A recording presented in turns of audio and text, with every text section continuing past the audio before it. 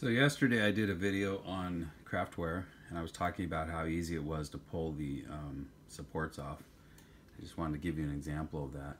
This is a 3D a fender from my electric unicycle.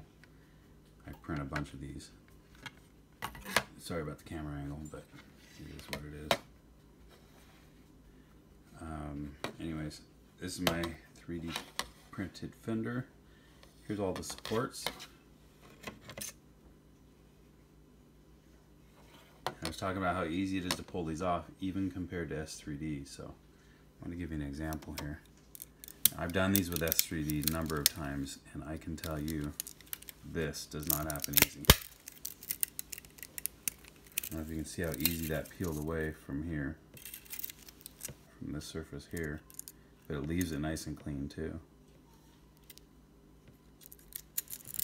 And these things are just loose, you know, almost loose here.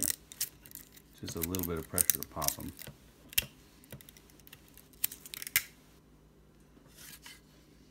And like I say, it leaves it nice and smooth down there. There's a little bit of ridging here, but you should see how S3D left that.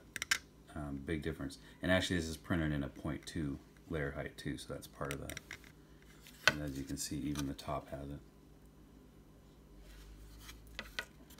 But yeah, the supports just come off amazingly easy. I'm not pushing very hard. They're just popping right off.